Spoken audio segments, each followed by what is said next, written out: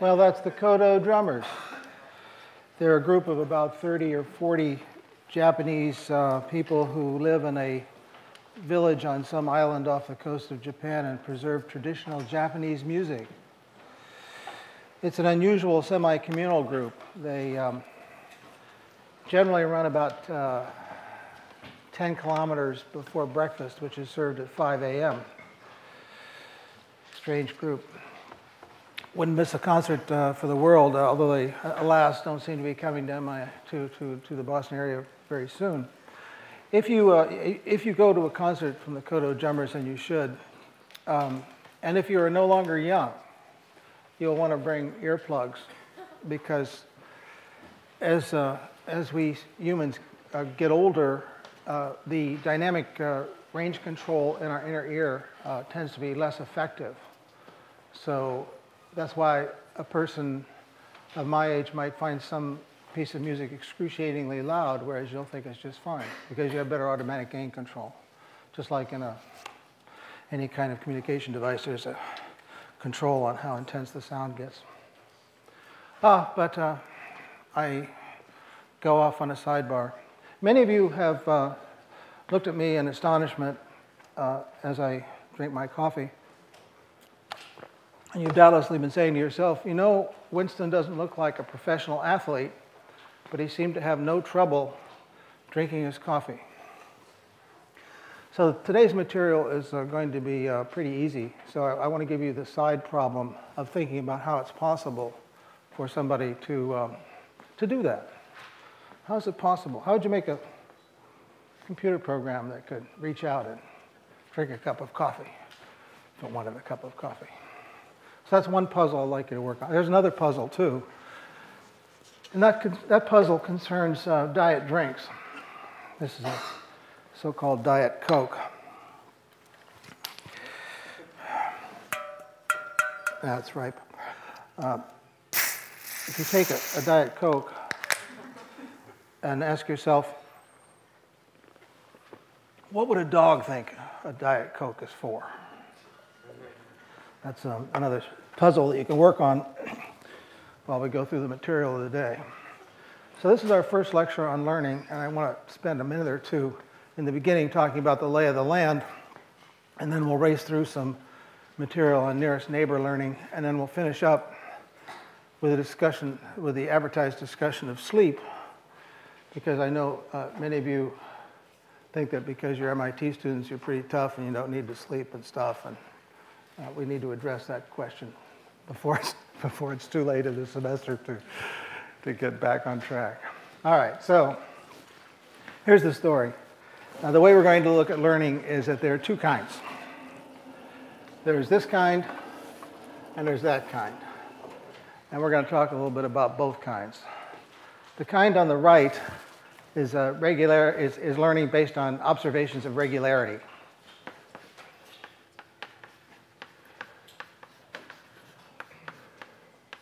And computers are particularly good at this stuff. And amongst the things that we'll talk about in connection with regularity-based learning are today's topic, which is nearest neighbors.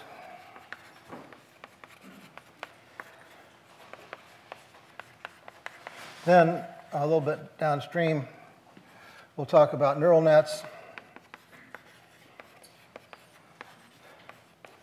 And then, somewhere near the end of this segment, we'll talk about boosting.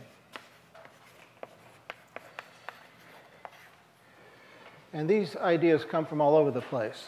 In particular, the stuff we're talking about today, nearest neighbors, is the stuff of which the field of pattern recognition.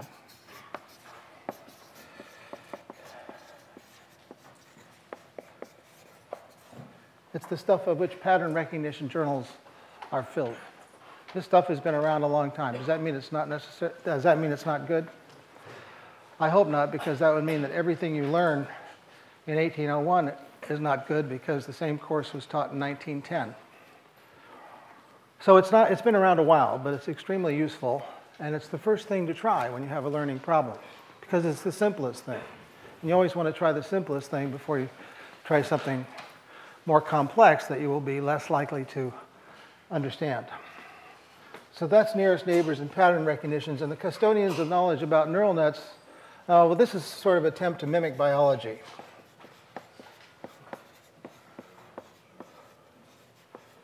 And I'll cast a lot of calumny on that when we get down there to talk about it. And finally, this is the gift of the theoreticians. So we in AI have invented some stuff, we've borrowed some stuff, we've stolen some stuff, we've championed some stuff, and we've improved some stuff. That's why our discussion of learning will reach around all of these topics. So that's regularity-based learning, and you can think of this as the branch of bulldozer computing. Because when doing these kinds of things, a computer is processing information like a bulldozer processes gravel. Now, that's not necessarily a good model for all of the kinds of learning that we humans do. And after all, learning is one of the things that we think that characterizes human intelligence. So to build models of it and understand it, we have to go down this other branch too. And down this other branch, we find learning ideas that are based on constraint. And let's call this the human-like side of the picture. And we'll talk about ideas that enable, for example, one-shot learning, where you learn something definite from each experience. And we'll talk about explanation-based learning.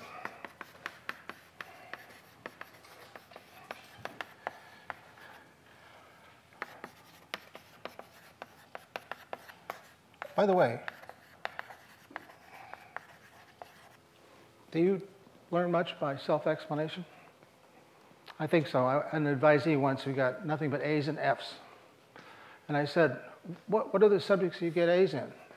And why don't you get A's in all of your subjects? And he said, oh, I get A's in the subjects when I convince myself the material is true. So the learning was a byproduct of self-explanation. So important kind of learning. But alas, that's downstream. And what we're going to talk about today is this path through the tree, nearest neighbor learning. And here's how it works in general. There is, here's just a general picture of what we're talking about. When you think of pattern recognition or nearest neighbor-based learning, you've got some sort of mechanism that generates a vector of features. So we'll call this the feature detector.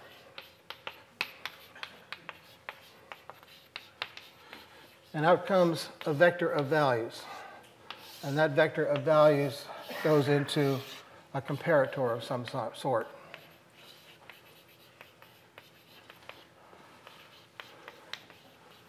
And that comparator compares the feature vector with feature vectors coming from a library of possibilities. And by finding the closest match, the comparator determines what some object is. It does recognition.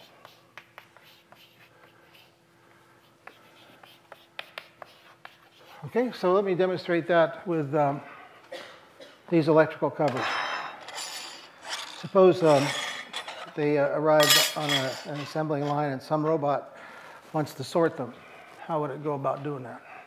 Well, it could easily use a nearest neighbor sorting mechanism.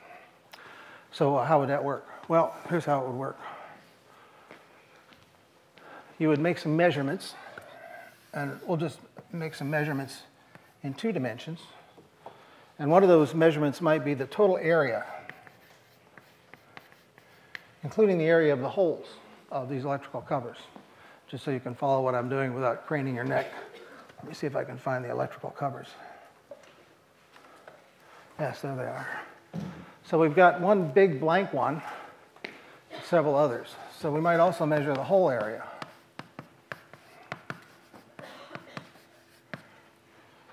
And this one here, this guy here, this big blank one has no whole area, and it's got the maximum amount of total area. So it will find itself at that point in this space of features.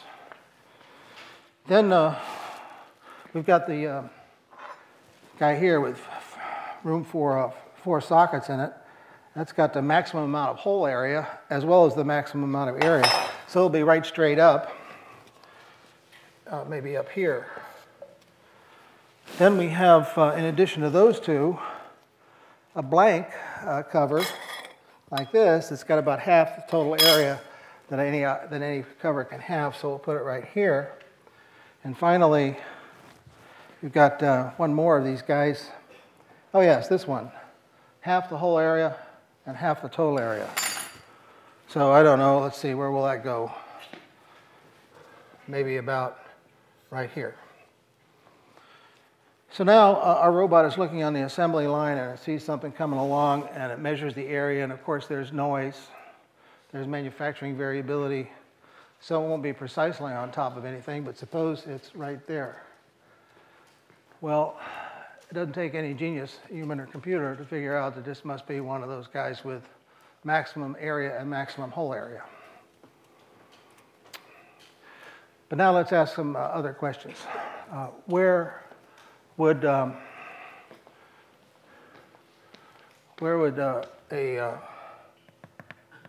would that be? Or what would this be? And so on. Well, we have to figure out what those newly viewed objects are closest to in order to do an identification. But that's easy. We just calculate the distance to all of those standard Platonic ideal descriptions of things, and we find out which is nearest. But in general, it's a little easier to think about producing some boundaries between these various idealized places so that we can just say, well, which area is the object in, and then we'll know instantaneously to what category it belongs. So if we only had two, like the purple one and the yellow one, it would be easy because we'd just construct a line between the two with the line between the purple and the yellow as a perpendicular bisector. And so drawing it out instead of talking about it, if there were only two, that would be the boundary line. Anything south of the dotted line would be purple and anything north would be yellow. And now we can do this with all of the points, right? So we can figure out, oh, Pierre, could you just close the laptop, please? So if we want to do this with all these guys, it would go something like this. I better get rid of these dotted X's before they confuse me. But let's see, we got, if these were the only 2 points, then we want to construct a perpendicular bisector between the line joining them. And if these two were the only points, I'd want to construct this perpendicular bisector. And if these two were the only points, I want to construct a perpendicular bisector.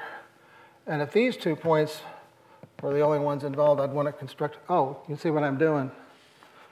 I'm constructing perpendicular bisectors, and those are exactly the lines that I need in order to divide up this space. And it's going to divide up like this.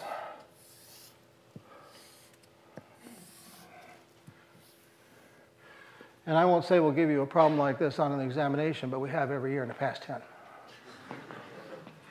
to divide up a space and produce what we would like to give, something we would like to give a name. You know, Rumpelstiltskin effect. When you have a name, you get power over it. So we're going to call these decision boundaries.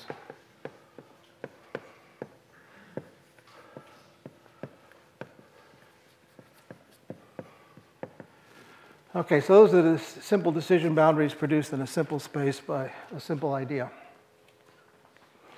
But there is a little bit more to say about this, because I've talked about this as if we're trying to identify something. There's another way of thinking about it that's extremely important, and that is this.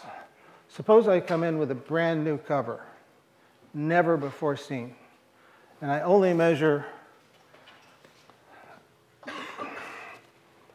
well, let's say I only measure the whole area, and the whole area has that value. What is the most likely total area? Well, I don't know, but there's a kind of weak principle of if something is similar in some respects, it's likely to be similar in other respects. So I'm going to guess, if you hold a knife to my throat and back me into a corner, that its total area is going to be something like that orange cover, whole total area. So this is a contrived example, and I don't make too much of it, but what I do want to make a lot of that first principle over there, and that is the idea that if something is similar in some respects, it's likely to be similar in other respects, because that's what most of education is about. Fairy tales, legal cases, medical cases, business cases. If you can see that they're similar in some respects to a situation you've got now, then it's likely that they're going to be similar in other respects as well. So when we're learning, we're just not just learning to recognize a category, we're learning because we're attempting to apply some kind of precedent. That's the story on that. Well, that's a simple idea, but it doesn't have any application. The answer is sure. Here's an example. My second example, the example of cell identification. Suppose you have some white blood cells, what might you do? You might measure the total area of the cell, and not the whole area, but maybe the nucleus area.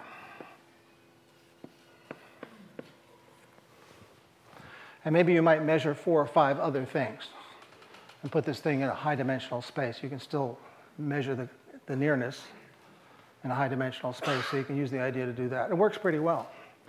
A friend of mine once started a company based on this idea. He got wiped out, of course, but it wasn't his fault. What happened is that somebody had been in a better stain, and it became much easier to just do the recognition by brute force. So let's see, that's 2 examples. The introductory example of the holes, of the electrical covers, and the example of cells. And what I want to do now is show you how the idea can reappear in disguised forms in areas where you might not expect to see it. So consider the following problem. You have a collection of articles from magazines, and you're interested in learning something about how to address a particular question. How do you go about finding the articles that are relevant to your question? So this is a puzzle that has been studied for decades by people interested in information retrieval, and here's the simple way to do it. I'm going to illustrate, once again, in just 2 dimensions, but it works, it has to be applied in many, many dimensions. The idea is you count up the words in the articles in your library, and you compare the word counts to the word counts in your probing question. All right? So you might be interested in 100 words. I'm only going to write 2 on the board for illustration. So we're going to think about articles from 2 magazines. Well, first of all, what words are we going to use? One word is going to be hack. And that will include all derivatives of hack, hacker, hacking, and so on. And the other word is going to be computer.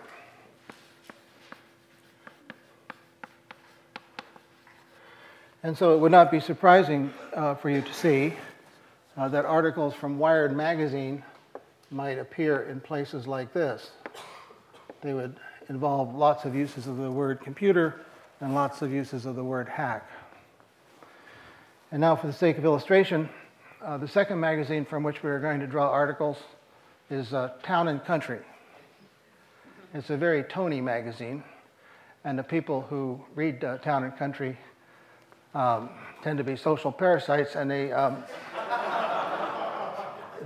still use the word hack, because you can talk about hacking. There's some sort of specialized term of art in dealing with horses. So all the Town and Country articles would be likely to be down here somewhere. And maybe there'd be one like that where they talk about hiring some computer expert to keep track of the results of the day, of the weekly hunt or something. And now, in you come with your probe, and of course your probe question is going to be relatively small. It's not going to have a lot of words in it. So here's your probe question. Here's your unknown.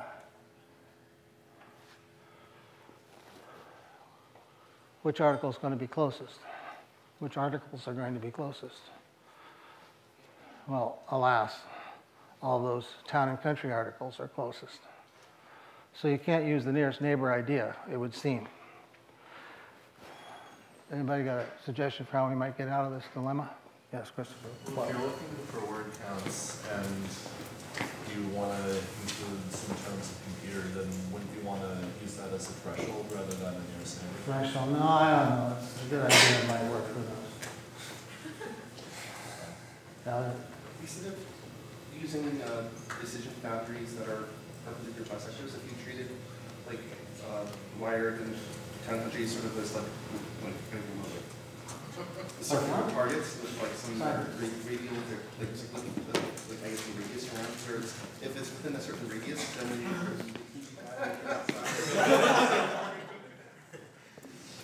Yes. don't necessarily have to use sort of Euclidean distance. Oh, here we go. We're not going to use an Euclidean distance metric. We're going to use some other metric. Oh, algorithmic. Let me give you a hint. Let me give you a hint.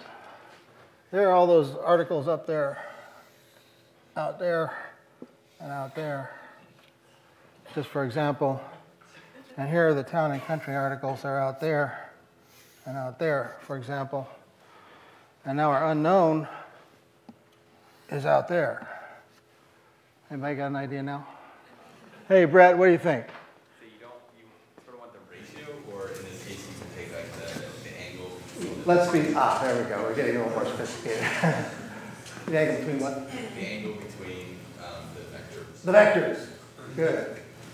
So we're going to use a different metric. What we're going to do is we're going to forget about Euclidean distance, and we're going to measure the angle between the vectors. So the angle between the vectors, well, let's actually measure the cosine of the angle between the vectors. Let's see how we can calculate that. So we'll take the cosine of the angle between the vectors, we'll call it theta.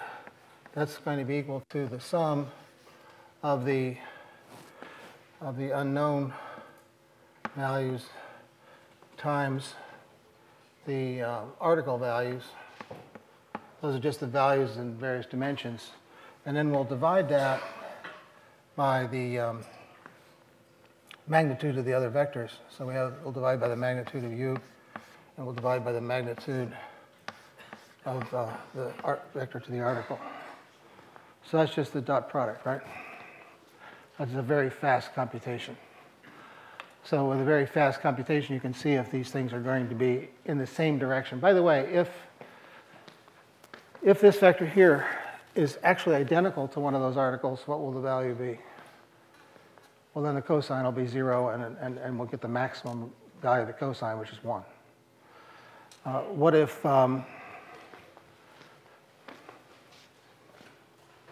yeah, that'll do it. So if we use any of the articles to probe the article space, they'll find themselves, which is a good thing to have a mechanism do. Okay, so that's just the dot product of those two vectors, and it works like a charm. It's not the most sophisticated way of doing these things. There are hairy ways. You can get a PhD by doing this sort of stuff in some new and sophisticated way, but this is the simple way. It works pretty well, and you don't have to strain yourself much to implement it. So that's cool. That's an example where we have a very non-standard metric. Now, let's see, what else can we do? How about a robotic arm control? Here we go. We're going to just have a simple arm.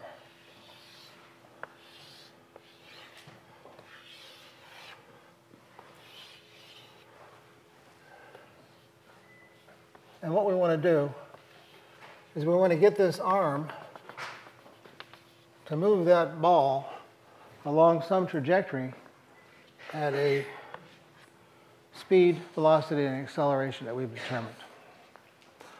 So we've got two problems here. Well, let's see. We've got two problems because, first of all, we've got angles, theta 1 and theta 2. It's a 2-degree of freedom arm, so there are only two angles. So the first problem we have is the kinematic problem of translating the xy coordinates of the ball, the desired ones, into the theta 1, theta 2 space. That's simple kinematic problem. No F equals ma there. It doesn't involve forces or time or acceleration or anything. Pretty simple. But then we've got the problem of getting it to go along that trajectory at a, with positions, speeds, and accelerations that we desire. And now you say to me, well, I've had 801. I can do that. And that's true. You can, because it's Newtonian mechanics. All you have to do is solve the equations.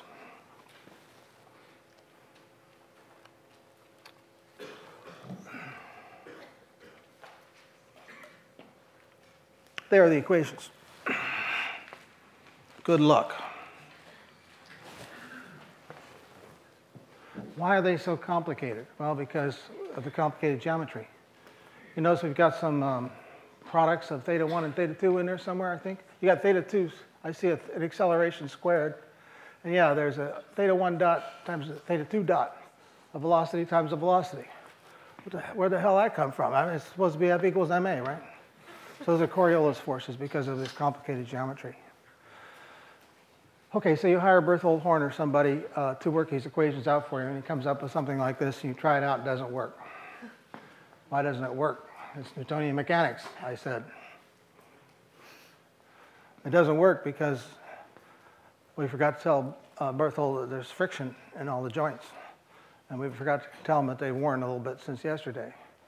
And we forgot that the measurements we make on the lab table are not quite precise. So people try to do this, and it just doesn't work. As soon as you get a ball of a different weight, you have to start over. It's gross. It's terrible. So I don't know. I can do this sort of thing effortlessly, and I couldn't begin to solve those equations.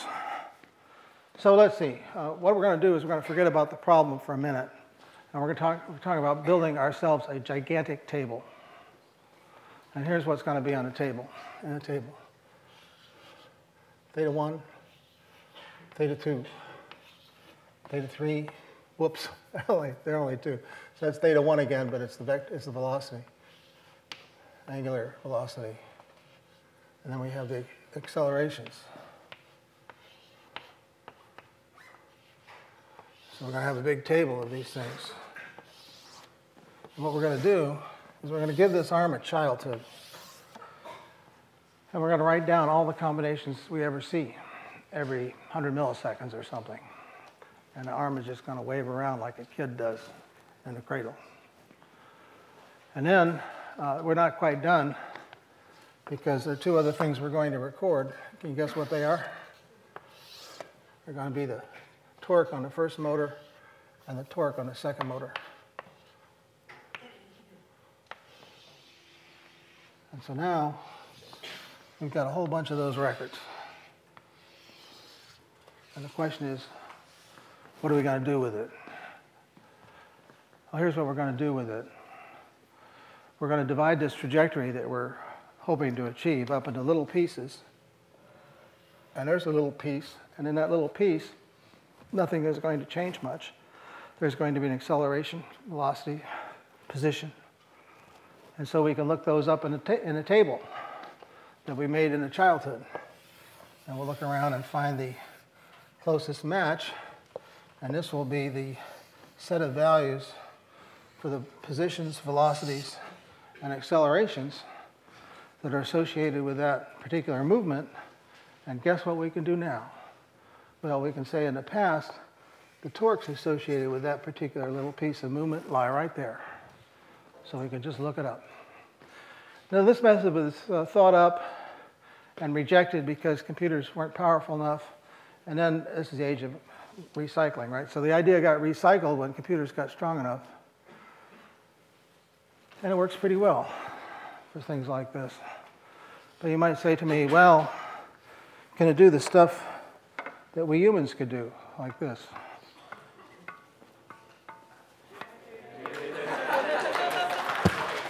And the answer is, let's look.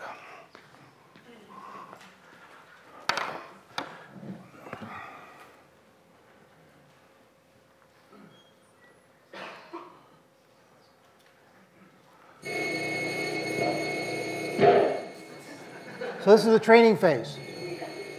It's going through his childhood.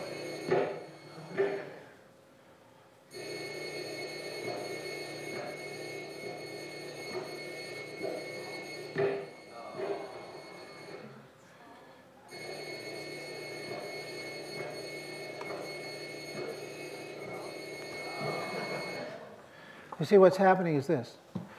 The initial table won't be very good. But that's okay, because there are only a small number of things that it's important for you to be able to do. So when you try those things, it's still writing into the table. So the next time you try that particular motion, it's going to be better at it, because it's got better stuff to interpolate amongst in that table. So that's why this thing is getting better and better as it goes in.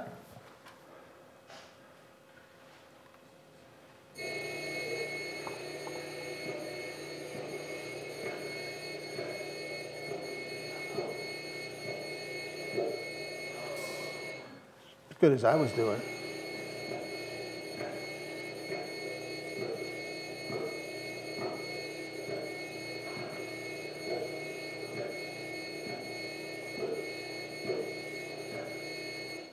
Pretty good, I think. There's just one thing I want to show you at the end of this clip. It's just for fun. Maybe you've seen some old Zorro movies.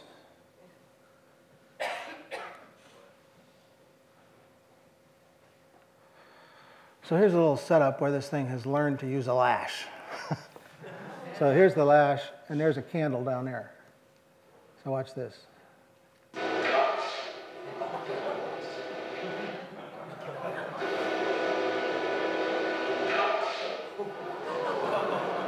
Pretty good, don't you think? So how fast does the learning take place? Let me go back to that those slides and show you.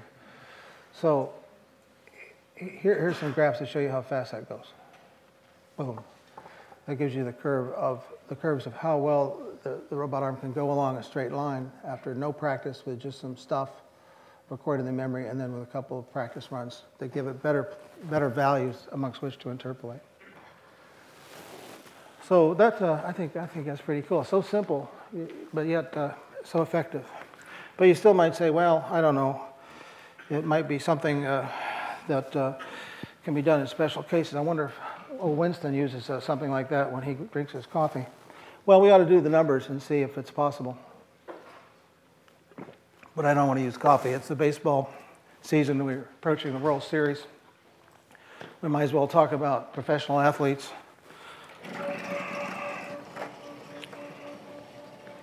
So let's suppose that this is a baseball pitcher. And I want to know how much memory I'll need to record a whole lot of pitches. Is there a good pitcher these days? The Red Sox suck, so I don't know. Red Sox. Clay Buchholz, I guess. I don't know, some pitcher. And what we're going to do is we're going to say, for each of these little segments, we're going to record 100 bytes per joint.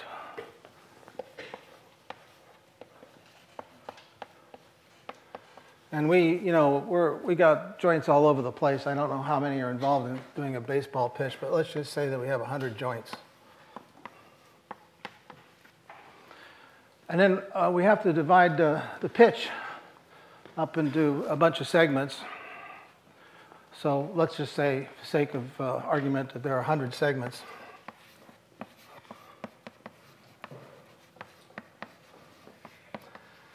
And how many pitches does a pitcher throw in a day? What? In a day, yeah. This we all know is about 100. Everybody knows that they take them out after about 100 pitches.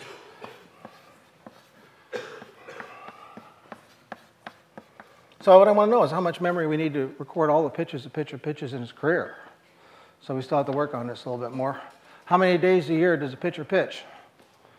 Well, they've got winter ball and that sort of thing, so let's just approximate it as 100. I don't know, some of these may be a little high, some of the others may be a little low. And of course the career, just to make things easy, let's say 100 years. So that's 1, 2, 3, 4, 5, 6. So we have 10 to the 12th bytes. Is that hopelessly big to store in here?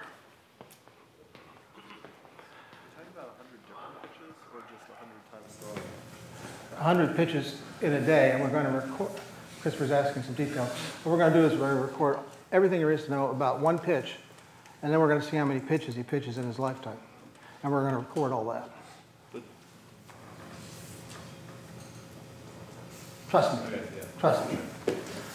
Okay, so we want to know if this is actually a practical scheme. And this, by the way, is cocktail conversation. Who knows, right? But it's useful to work out these numbers and know some of these numbers. So the question we have to ask is, how much computation is in there? And first question relevant to that is, how many neurons do we have in our brain? Volunteer? Neuroscience? No one but volunteer? All right. Well, this is a number you should know, because this is what you got in there. There are 10 to the 10th neurons in the brain, of which 10 to the 11th are in the cerebellum alone.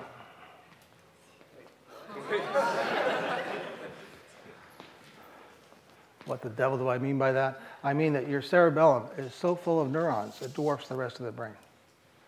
So if you exclude the cerebellum, you've got about 10 to the 10th neurons. And there are about 10 to the 11th neurons in the cerebellum alone. What's the cerebellum for? Motor control? Interesting. So we're a little short. Oh, but we forget, that's just the number of neurons. We have to count up the number of synapses. Because conceivably, we might be able to adjust those synapses, right? So how many synapses does a neuron have? The answer is, it depends. But the ones in the cerebellum, I should be pointing back there, I guess. 10 to the 5th.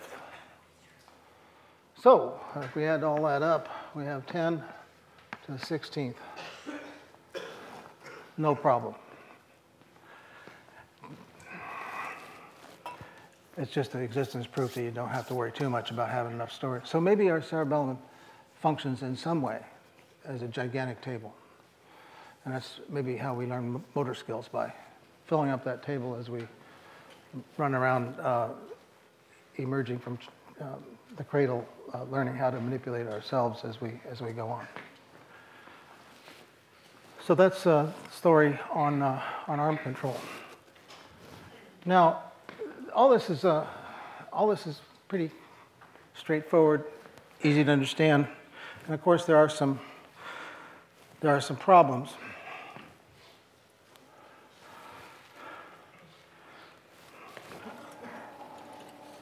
Problem number one.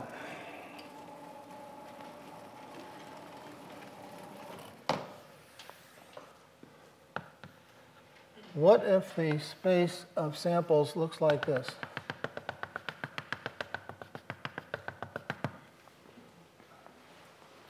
What's going to happen in that case? Well, what's going to happen in that case is that let's see, which values are going to be more important? The x values, right? The y values are spread out all over the place. So you'd like the spread of the data to sort of be the same in all the dimensions. So is there anything we can do to arrange for that to be true? Sure, we can just normalize the data.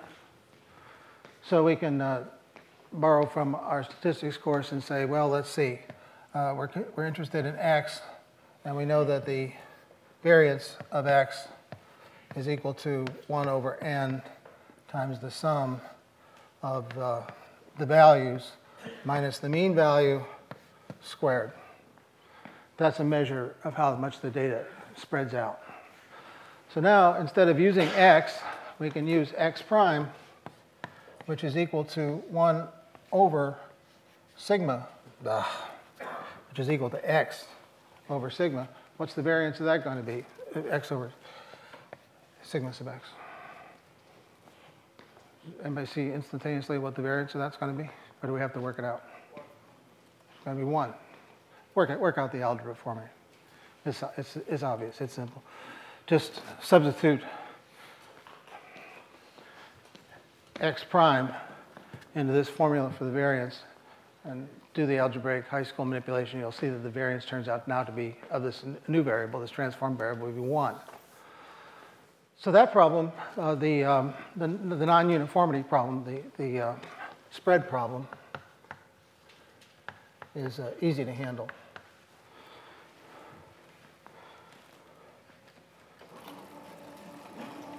Now,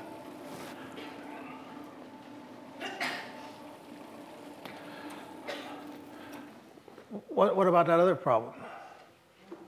No cake without flour. What if it turns out that the data, you have two dimensions, and the answer actually doesn't depend on y at all? What will happen? Then you're often going to get screwy results because it'll be measuring a distance that is merely confusing the answer, right? So problem number 2 is the what matters problem. Problem number 3, write it down, what matters.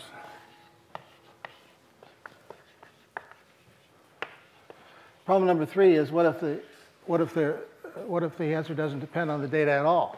Then you got the trying to build a cake without flour.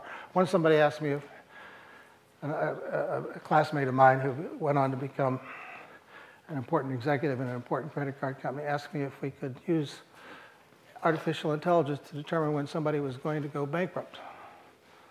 And the answer was no, because the data available was data that was independent of that question. So he was trying to bake a cake without flour. You can't do that. All right, so that concludes what I want to say about nearest neighbors. Now I want to talk a little bit about sleep. Now over there on that left side branch, now disappeared, we talked about the human side of learning. And I said something about one-shot and explanation-based learning. And what that means is that you don't learn without problem solving. And the question is how is problem solving related to how much sleep you get? And to answer questions like that, of course, you want to go to the people who are the custodians of the kind of knowledge you're interested in. And so you would say, who are the custodians of knowledge about how much sleep you need and what happens if you don't get it? And the answer is the United States Army. Because they're extremely interested in what happens when you cross 10 or 12 time zones, have no sleep, and have to perform. So they're very interested in that question, and they got even more interested after the first Gulf War, which was the most studied war in history up to that time, because there were after-action reports that were full of examples like this. The U.S. forces in a certain part of the battlefield had drawn up for the night, and those are Bradley fighting vehicles there, and back here are Abrams tanks, and they're all just kind of settling down for a good night's sleep. They've been up for about 36 hours straight, by the way, when, much to their amazement, across their field of view came a column of Iraqi vehicles, and both sides were enormously surprised. A firefight broke out. The lead vehicle over here on the Iraqi side caught on fire.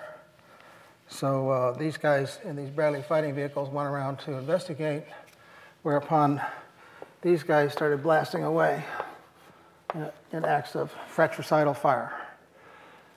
And the interesting thing is that all these folks here swore in the after-action reports that they were firing straight ahead. And what happened was their ability to put ordnance on target was not impaired at all. Their idea of where the target was, what the target was, whether it was a target was all screwed up. So this led to a lot of experiments in which people were sleep deprived. And by the way, you think you're a tough MIT student, right? These are Army Rangers. It doesn't get any tougher than this, believe me. So here's one of the experiments that was performed. In those days, they had what they call fire control teams. And their job is to take information from an observer over here about a target over here and tell the artillery over here where to fire. So they kept some of these folks up for 36 hours straight. And after 36 hours, they all said, we're doing great. And at that time, they were bringing fire down on hospitals, mosques, churches, schools, and themselves, because they couldn't do the calculations anymore after 36 hours without sleep. And now you say to me, well, I'm an MIT student. I want to see the data. So let's have a look at the data.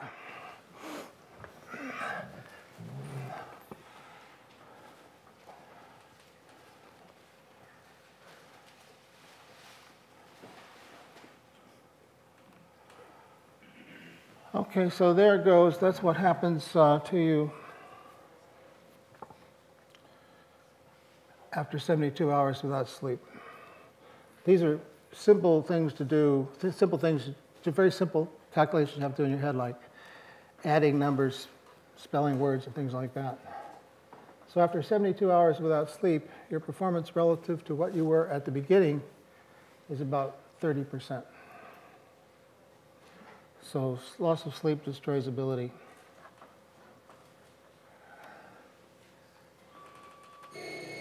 Up.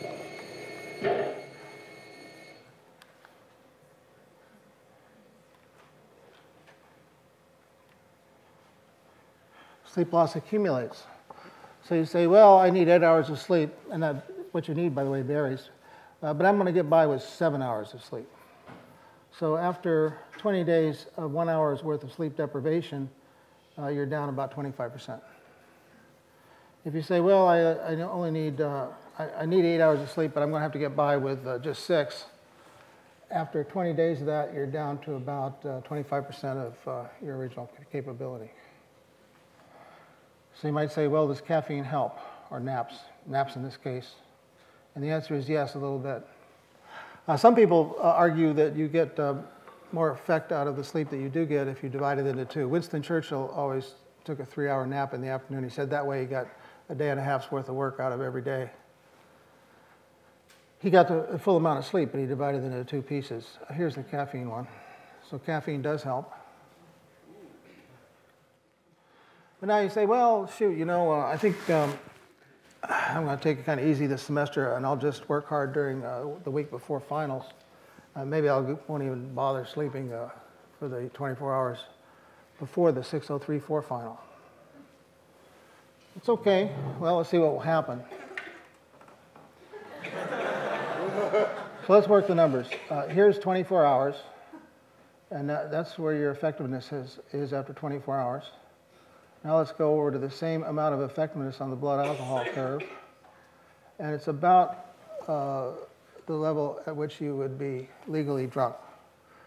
So I guess what we ought to do is check everybody as they come into the 6034 final and arrest you if you've been 24 hours without sleep, and not let you take any finals again for a year.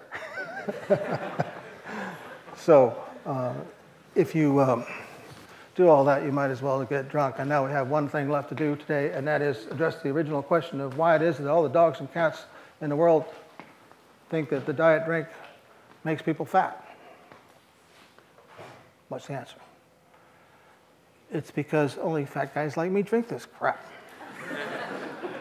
So since the dogs and cats don't have the ability to tell themselves stories, don't have that capacity to string together events into narratives, they don't have any way of saying, well, this is a consequence of desiring not to be fat, not a consequence of being fat. They don't have that story. And so what they're doing is something you have to be very careful about, and that thing you have to be very careful about is the confusion of correlation with cause. They see the correlation, but they don't understand the cause, so that's why they make a mistake.